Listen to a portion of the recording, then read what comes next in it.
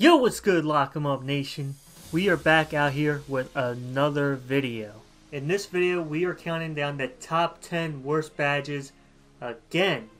Now, I've already done a top 10 worst badges video, but I'll use some of the badges that were on the list, and I was wrong about some of them. So I made a new list, and this time it is accurate. Accurate. Damn it, agent. Quick disclaimer, not all the badges on this list are bad. Useless does apply as well. So for example, catch and shoot and corner specialists were on my previous list. Those aren't bad badges. You just don't need them if you can already shoot, catch and shoot, and corner specialist shots. That's enough talking. Just make sure you drop a like, comment, and subscribe. On to the list. Number 10! Flexible Release! Coming in at number 10 is Flexible Release. Now right here are clips from my ugly jump shot challenge. I'll leave the link down below. That was a funny and hilarious video. Check it out after this video. Flexible Release, honestly there's not much to say about it.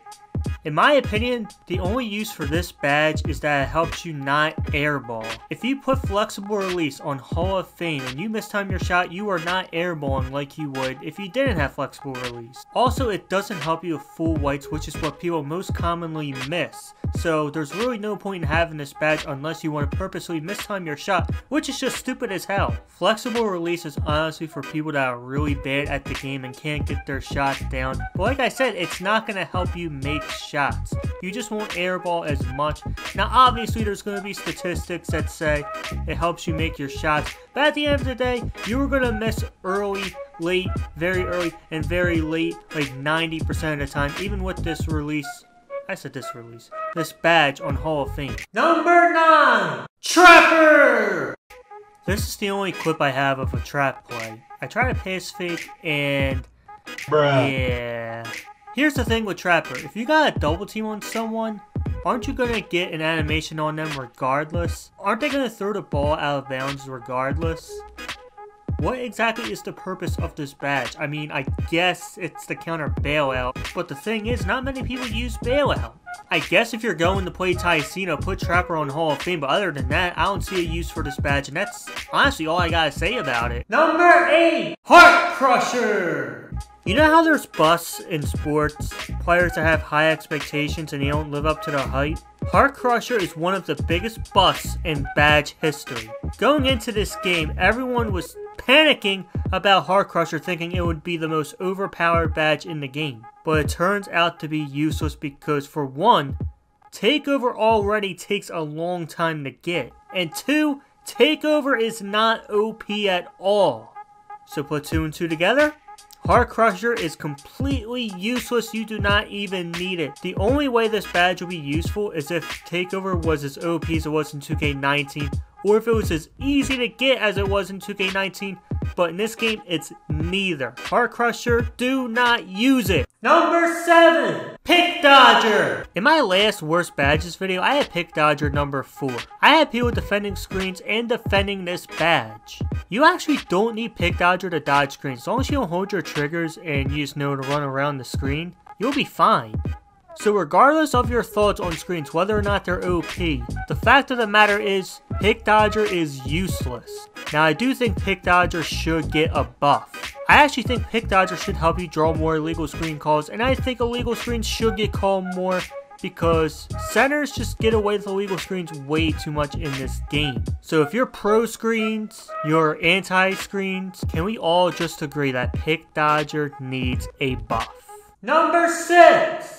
Cross Key Scorer! I've asked people in the past what's the worst badge in the game. Some of them say Cross Key Scorer, and I got a lot of slashers on Twitter. They all say that they've put on Cross Key Scorer, and no matter what kind of layup or dunk they do, the badge never lights up. Basically meaning that it never works. The description says, boost the shot percentage for layups when moving across the paint. So what exactly does that mean? There are just some badge descriptions that are so poorly explained. Actually, not some, a lot of them. And a lot of other 2K YouTubers are saying the same thing. 2K does a really bad job at describing some of these badges and we have no idea what they mean. That, or we know what they mean, but they don't explain it enough. I would get into examples, but that's not what this video is about. The whole point is cross-key score, no matter what you do, the badge never lights up, so the badge basically never works. Maybe this should be number 1. Number 5, Ice and Veins. You already know this was on my last top 10 worst badges list. And yes, this is the same footage from my first top 10 worst badges video, but I just don't play rec. I'm just going to bring up the same points and try and move along quickly. Ice and Veins is to boost your percentage of free throws in clutch game situations. But more often than not in rec and 5v5 Pro-Am, it's blowouts. It is actually very rare that a rec or 5v5 Pro-Am game is close in the closing moments. Not to mention they hardly ever call fouls in this game. At least shooting fouls. And lastly, there are a lot of badges that don't work in this game, but there are also a lot of badges that do work. And shooting badges, most of the shooting badges are really good and work. So yeah, Ice and Veins, terrible. Number 4, Pump Fake Maestro. This has to be one of the dumbest badges ever added to 2K. Someone said that 2K added badges just to add badges, and this badge might actually be proof. Even if this badge actually worked, why would you put this on over other shooting badges that are really good and better than this? Who even pump fakes on this game? Do I really even have to say anything else? If you're enjoying this video, drop a like. You're still here. You're clearly enjoying yourself. Number 3, Ankle Breaker! Another badge that was on my other top 10 worst badges video. This badge doesn't work. You don't need Ankle Breaker to break ankles for 1. 2, ankle breakers just don't really happen. And 3, Space Creator is the real Ankle Breaker badge, which makes no sense. There's absolutely no point in having this badge. Number 2, Pass Fake Maestro! I blame Power for this badge existing. I'm kidding. I didn't have Pass Fake Maestro this high in my last top 10 worst badges video, but I realized how bad and useless this badge is. It's either your defender's gonna fall for the pass fake or he's not. You do not need this badge for your defender to fall for pass fakes. I don't think having this badge on helps you make the shot. I could be wrong though. All in all, this badge is useless to have, and there are plenty of better playmaking badges, in spite of the fact there are a lot of playmaking badges that don't work. But I can tell you they are better than this. Before I reveal my top pick, I'm sure you know what it is. Make sure you like, comment, and subscribe to the channel. Make sure you drop a like and subscribe to the channel. Turn on post bell notifications. It's free. It won't cost you a dime. And drop a comment. Let me know what your top 10 worst badges are. Or just tell me what you think the worst badge is, period. You don't have to list the top 10 if you don't want to. And let me know what other top 10s you want me to do.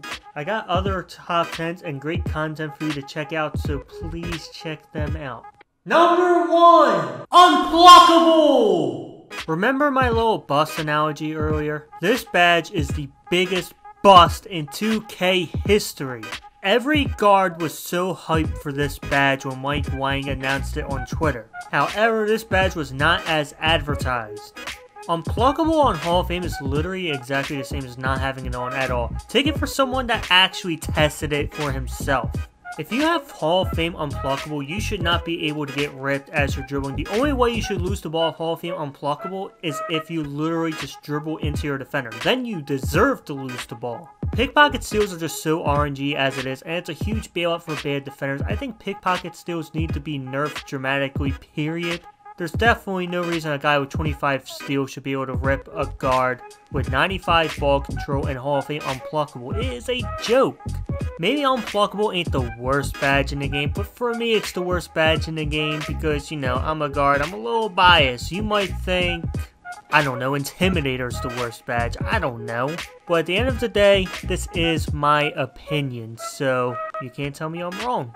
I hope you enjoyed the video. If you enjoyed, please drop a like, hit that subscribe button, turn on post bell notifications. Like I said earlier, it won't cost you a dime.